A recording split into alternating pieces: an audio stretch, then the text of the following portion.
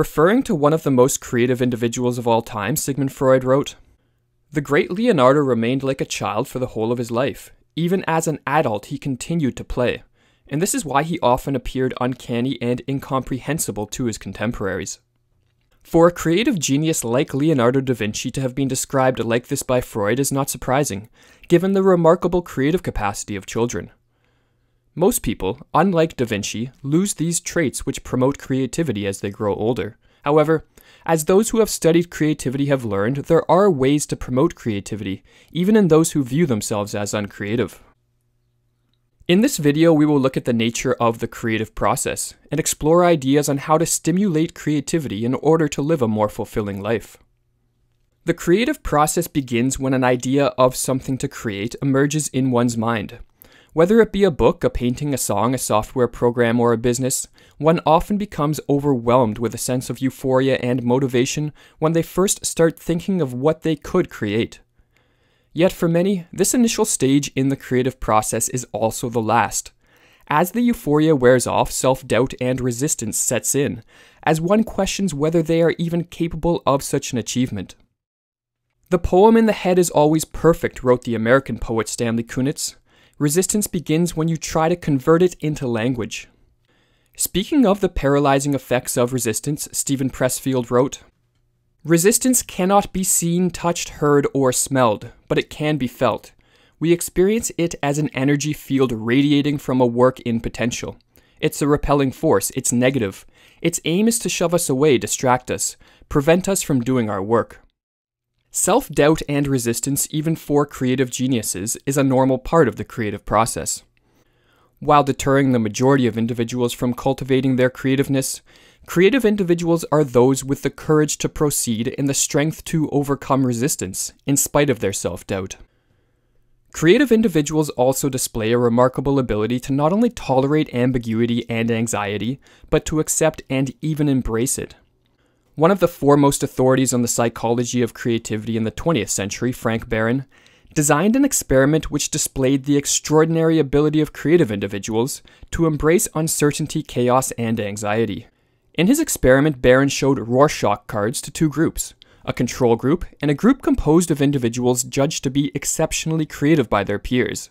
Some of the cards had ordered symmetrical designs and some had chaotic and disordered designs. While the control group preferred the symmetrical cards, those in the creative group favored the chaotic designs. The conclusion of this experiment, that creative individuals prefer ambiguity and chaos to order and symmetry, validates an age-old idea. When things are too stable and rigid, there is no room for creativity.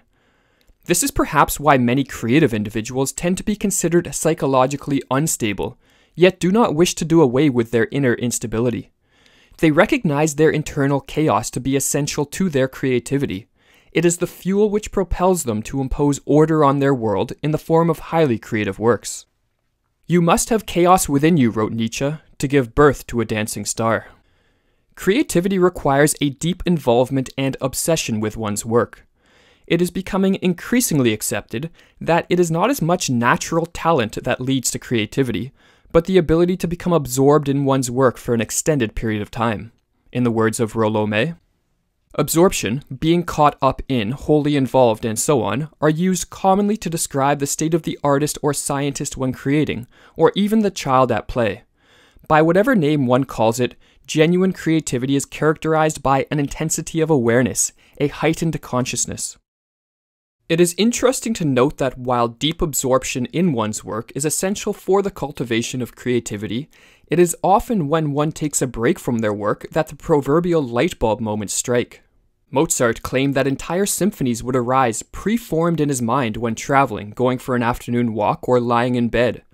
"Whence and how they come," he wrote, "I know not, nor can I force them." While Mozart didn't understand where these spontaneous visions emerged from, countless highly creative individuals have proposed that they arise in the unconscious dimensions of the mind. The English poet Shelley wrote, "One after another, the greatest writers, poets, and artists confirm the fact that their work comes to them from beyond the threshold of consciousness." This explains why so many creative individuals have had breakthroughs appear to them in their dreams, and how the German polymath Goethe could say of his famous novel, The Sorrows of Young Werther, I wrote the book almost unconsciously, like a sleepwalker, and was amazed when I realized what I had done. Henri Poincaré, the famous French mathematician responsible for countless discoveries, observed a regular pattern which preceded his groundbreaking illuminations. This pattern has been confirmed by countless others, and can be used by anyone to generate creative solutions to a problem or task one is grappling with.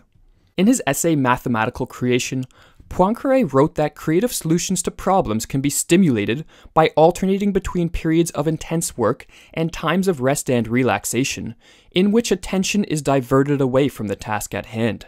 During periods of intense work, questions are fed to the unconscious, setting it in motion on the problem, while times of rest and relaxation provide a period of release from conscious tension, allowing unconscious insights to manifest themselves in the conscious mind.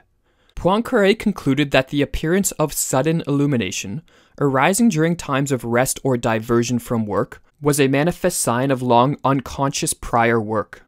The philosopher Bertrand Russell echoed a similar sentiment and used the technique advocated by Poincaré to assist him in his writing. In his words, "I have found, for example, that if I have to write upon some rather difficult topic, the best plan is to think about it with very great intensity, the greatest intensity of which I am capable, for a few hours or days, and at the end of that time give orders, so to speak, that the work is to proceed underground.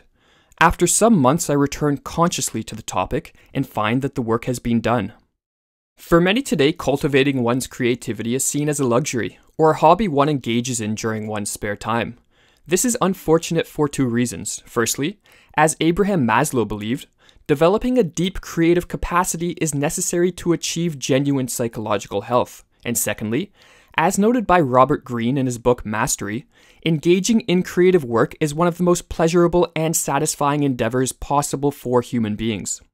We are all in search of feeling more connected to reality. We indulge in drugs or alcohol, or engage in dangerous sports or risky behavior just to wake ourselves up from the sleep of our daily existence and feel a heightened sense of connection to reality.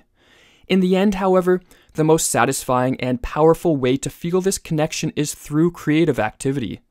Engaged in the creative process, we feel more alive than ever, because we are making something and not merely consuming, masters of the small reality we create.